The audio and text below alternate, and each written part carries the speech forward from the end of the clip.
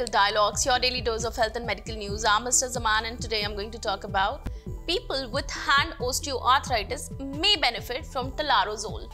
The researchers Tonia Vincent et al. In a recent research started by investigating a common gene variant that had been linked to severe hand osteoarthritis or OA.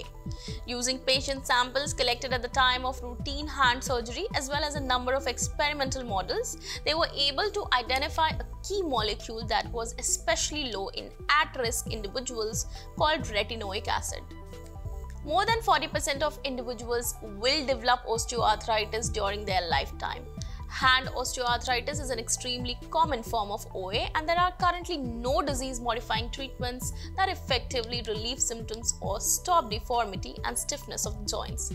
Professor Vincent added that as talarozole has an acceptable safety profile in human subjects, a small proof of concept clinical study is underway to see whether this drug might represent a new disease-modifying treatment in patients. Dr. Neha Isar-Brown, Director of Research and Health Intelligence at the Charity vs. Arthritis, said that around 8.5 million people in the UK live with OA. Despite often being dismissed as just a few aches and pains, OA can have a profound and far-reaching impact on life, affecting people's ability to work, care for a family, or live independently. There's an urgent need for disease-modifying treatment designed to prevent or reverse the painful symptoms of OA. This study reveals a new understanding of the causes of hand osteoarthritis, which could lead to identifying new biological targets for intervention in hand OA.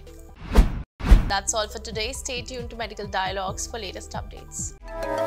Never miss a medical update from Medical Dialogues. Like, subscribe, and press the bell icon.